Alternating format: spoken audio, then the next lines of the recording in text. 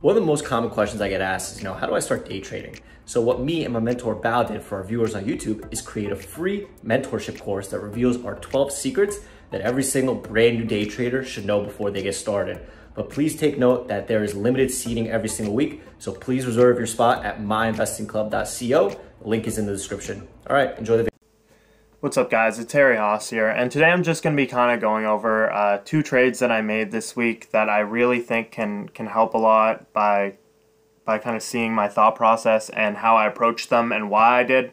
Already I know this stock is overextended because we're at the top of the range. I'm seeing that, we're pretty far from VWAP. Just off these kind of three, I can already tell right now, like this example, right? Up here, we're already too high. So I'm going to be kind of looking for lines. So for my lines, I think I'd probably be watching this one at the top and this one at the bottom and just seeing kind of whether they hold or not. If you want to do kind of like a fantasy in here and a fantasy in there, I don't really think like that's a bad idea either, because I've been getting a lot of questions and people are like, oh man, like I had that line drawn, but I just couldn't take it. And I think if you're having that problem, what you need to do in order to trust your lines is just start using small size preset orders and see if you can get kind of consistent doing that, because that can help you as well. But if you're going to do preset orders, you need to do preset exits, I think, because what's happening to people is that they have really great entries, but then they don't end up getting paid for them because they hold too long hoping for a home run. They hope that it can go further, and by the time it kind of by the time they're like, oh man, I should have sold, they're already for a loss and being stopped out. So I think that if you're having a problem with greed, preset exits are going to be the way to go. And so when I'm looking at this chart, I'm saying, okay, we have VWAP down here. VWAP's always going to be a line. We have this one right here. But when these two kind of line up, I like it a lot more because we have all the VWAP buyers, plus we have all the people buying on this kind of support area that works super, super well. We have kind of two types of people wanting to buy. And also, it's not really overextended. It's come down enough for kind of a bounce. So this is kind of a play that I would love to kind of get involved in. If I kind of see this area holding, if I kind of see this action, maybe if I'm a bit newer, I'm just going to preset at this area, put in my stop loss and say, okay, this was my plan, I'm going to follow through with it. So I think like this kind of mentality of, okay, I want to buy a pullback, I don't want to be chasing strength, I don't want to be FOMOing in at the highs. If you're seeing this stock here, because most people are seeing the stock at the highs, I think, in my opinion. Because like, let's say you miss something, by the time, in our chat, I think we're a little bit quicker, but maybe you're not looking at the chat, maybe you're paying attention to another ticker. By the time you see this stock all the way at the highs, it's a little bit too late. Start kind of planning for a bounce. Start kind of thinking in your head, okay, I don't want to buy strength. I want to be looking for a pullback. I want to be looking for some type of weakness to go long into. Even if it's only a small bounce and even half this, it's still way better than chasing at the highs and then getting stopped out. So again, these are some housekeeping rules that I posted in after hours. I know that some people don't read the after hours chat on the weekend. Some people are a bit busy with other stuff. Some people can't make it to weekend mentoring. So I decided to include some of this in a video as well. So number one is in a trade, if I want to buy 350, let's say that this right here is 350 line, okay? If I want to buy 350 and 350 doesn't bounce in the next minute or so, I'm going to always get out for break even or a small loss. Let's say this doesn't bounce and it just kind of lingers and lingers and lingers. Well, that wasn't my plan. My plan was for a bounce, off VWAP, off this kind of support area to go higher. If that doesn't happen in a minute or so, I'm out. I'm just going to cancel the trade and either get out break even, small win, or small loss. And that's just going to be it, because my plan is for it to kind of come down, bounce, and go higher. I don't want it to be lingering. I don't want it to be sitting there on VWAP for 5 minutes saying, oh, is it going to bounce? Is it going to not? Because then it starts to turn into like a 50-50 trade and you start kind of fighting yourself saying, oh, but what if it goes higher? And then the other side of you is like, oh, but what if it goes lower? I should sell now, but I don't want to be missing out on something. It's always good just to take it off, reevaluate, reassess, and for me, that's always kind of the best thing for me to do. I never buy into a green candle. I never buy into any type of strength. And the reason being is right here. Let's say I'm buying up here. when it's super strong into some type of maybe pre-market resistance or daily resistance, that's not going to work for me. I need to always be buying into support. I need to always be buying into weakness, because I really do think, if you're an experienced long like Austin is a really, really good strength buyer. I see it all the time in Austin's webinars, but he doesn't just buy into strength randomly. There's a difference in what he does. Maybe he's buying the second VWAP test when he knows that shorts are really in trouble. Or maybe, we've cleared pre-market highs, so Austin is looking to buy a little bit higher. Or he knows that, if this breaks out of a consolidation period and starts to go a little bit higher and doesn't stuff, maybe he's going to look to go long on it. He is really good at identifying those types of situations. And he's also really good at teaching them in his webinars. So go definitely check out his webinars as well. He does have a lot of trade examples that I think are really good on the long side buying into strength. But for me, for my rules, I'm not really a strength buyer. I'm more of a weakness buyer. And so I never like to buy into a green candle, and I never like to buy into any type of strength. I never buy overextended stocks. That's a given. If I see like maybe five or six massive green candles, or we're never going to get that in this market. Let's say 2 or 3 massive green candles. I'm not going to look to buy there. I'm always going to kind of look to buy into weakness, into some type of support, into some type of level or line that I really want to kind of go long into. Everything's always pre-planned that I do. Either pre-planned by I've drawn a line and I'm looking at it, or it's been pre-planned as if, okay, this is the line I want to go long on. If this holds, I am going to go long on it because there are no other lines left. Hey guys, my name is Tosh Bradley. I'm one of the head mentors and moderators at My Investing Club. If you have any questions about getting started in trading, getting started in MIC in general, text me at 213-458-5997. This is not a robot. It is me directly on the other end of my business line, and we'll get you in the club. We also have special promotions going on that I can get to you depending on your trading needs. Hit me up. Back to I don't buy broken stocks, and I've tried to mention this in my video because we've had a couple broken stocks come back from the dead. And when a broken stock comes back, I think it's really important to note that usually Bao and Alex, they might have a plan on it, but I'll even see it where like, okay, this could come back. Like there was a low float a couple weeks ago that was kind of broken and came back. That one, they usually have in a liquid pre-market, and they're usually not at the low of the range if you want to kind of short it. Like the ones that I like to look at are stocks that have kind of been,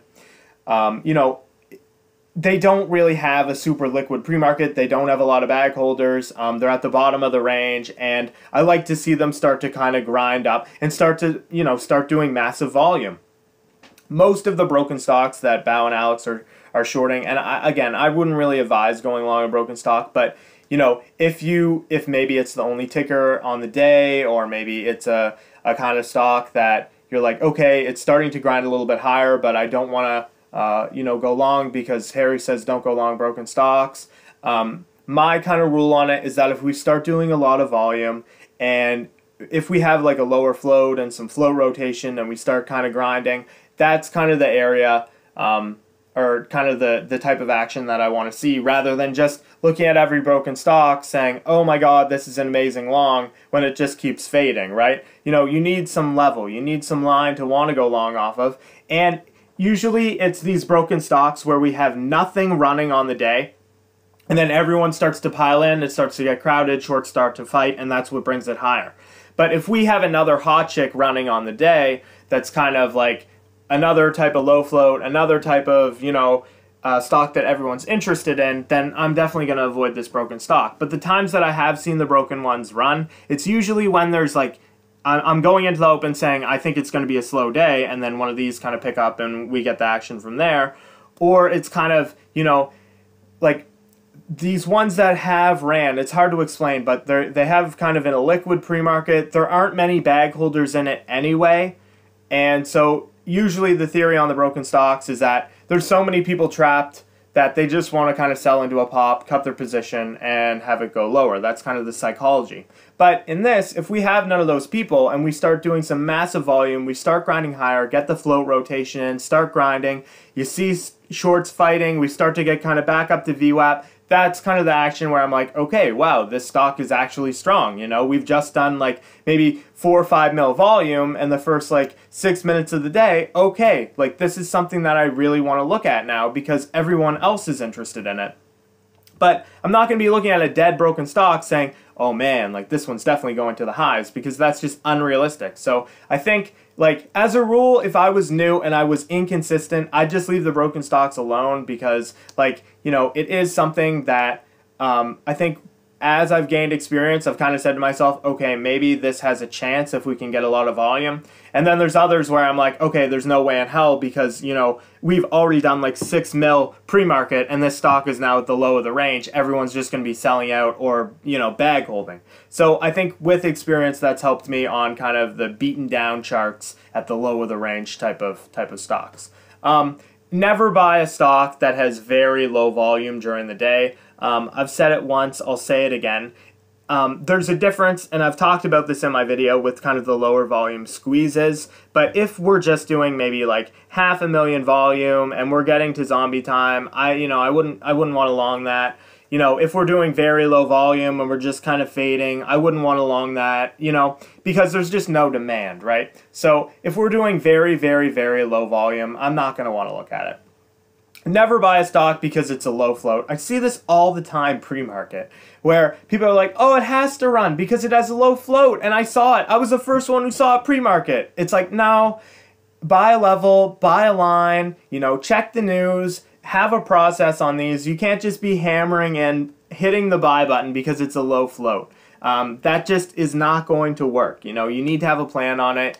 You know, don't blow your load too early because it's a low float. Be patient. You know, let the stock come to your level. You know, you're going to have all day, right? So just be super, super patient and don't kind of hammer in right away. And number 8, always buy on a line. I know this is kind of self-explanatory, but as long traders, sometimes you can get caught up, just as short traders can as well, when you start seeing, you know, a stock, you know, start running and you're like, oh my God, I missed it. You know, there's always going to be a pullback. There's always going to be some type of trade that is there for you. So, you know, just calm down, you know, start identifying some levels that you can go long off of. And that's really about it. I mean, just have a plan, be patient, be calm.